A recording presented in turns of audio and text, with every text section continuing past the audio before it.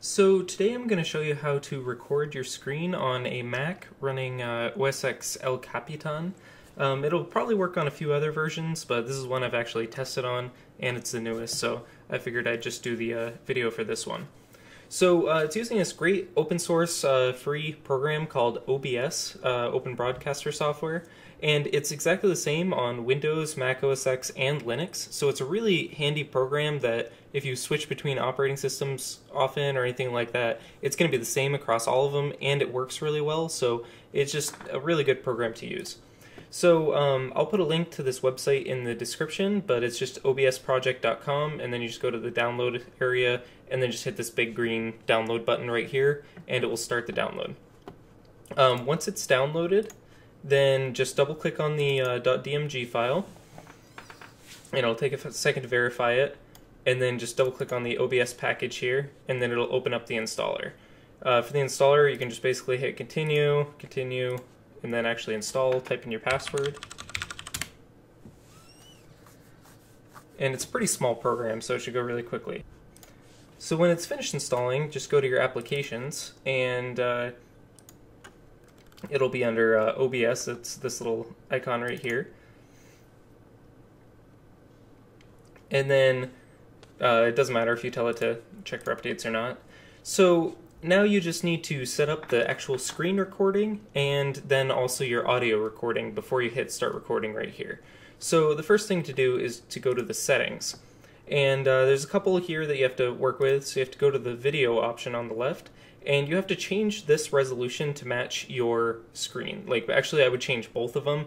If you're a bit more advanced, you'll know what these should be set to, but if just for the beginner, basically set it to whatever your screen is. So I'm working with a 1080p screen right here, so I'm going to set both of them to 1920 by 1080. If you're on a 720p, it'd be 1280 by 720p. Basically just Google your screen if you're not sure, and then set it to whatever your screen is supposed to be set at. So then you also need to set up your output. So for the output, you need to set your video bitrate. The default should work fine if you're on a lower resolution setting. If the video comes out looking a little grainy or a little compressed or anything, then just change this number to be higher. Like for 1080p video, it should probably be somewhere between like 9,000 and 15,000 for the bitrate. So just if it comes out not looking very good, just bump that number up. The only problem is the higher the number is, the better the quality will be, but also the file size will get much larger. So just keep that in mind. Then down here, you can change your recording format. So I chose MP4 just because it's a really common one, but you can use any of these, and it's basically just whichever one you need. I think Google, for YouTube uploads, they suggest MP4, so you might want to just leave it on that one. So once you've set those two, just hit OK here, and now we just need to add the screen recording. So under sources here, you just click the plus sign, and then it's going to give you a bunch of options here. Display capture will capture the actual all of your display. So just click on that one and then hit OK here, because it doesn't really matter what the name is. And then you'll see that it pops up and it's already recording the screen right here. And if you had multiple monitors, then you could change it in this display list here for which display you want it to capture. And then you can choose if you want it to show the cursor or not. So once you've set your options here, just hit OK, and you'll see it's already basically recording what you have on the screen. But the one other thing, some people might want to record audio and some people might not. So basically, if you want to record, if you don't want to record audio, just drag this one, the volume here, all the way down to nothing, and then you won't have any audio in the recording. If you want to have audio recording, if you want to have the microphone, then you can just basically hit this setting, this little gear for settings right here, and go to properties, and then select which microphone you want to use right here.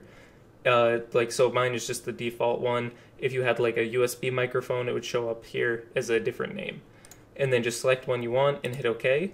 If you want to record your system audio, so the audio that you would hear playing, like any warning noises from Windows or any sounds from a game or anything like that, then you'll have to set up the audio output capture. So to do that, just hit the plus over here and do audio output capture, and then hit OK. And then you can just select what audio output. I don't have an audio output on this one, so there's nothing in this list, But if you had like a headphone jack or anything like that, it would show up right here and you could just select it. And then it would record everything that would be output on that jack. So now that everything here is set up, we can actually just start recording. So that process is super simple. Basically just hit start recording right here. And then then you just do your stuff. And then when you're finished, just hit stop recording. And now it's saved a file of that recording. And to actually find out where it is, you just need to go up to the file menu and then click show recording. And it'll just open up a folder that has your recording in it. And then it just saves them by date created. So today's the 12th, so it's just this one. And then you can just double click on it to play it. And you'll see it, once I hit play here, that it just recorded my screen exactly. So it's a great software, super easy to use. Just with that little bit of setup and work, you can record everything on your screen as well as a microphone.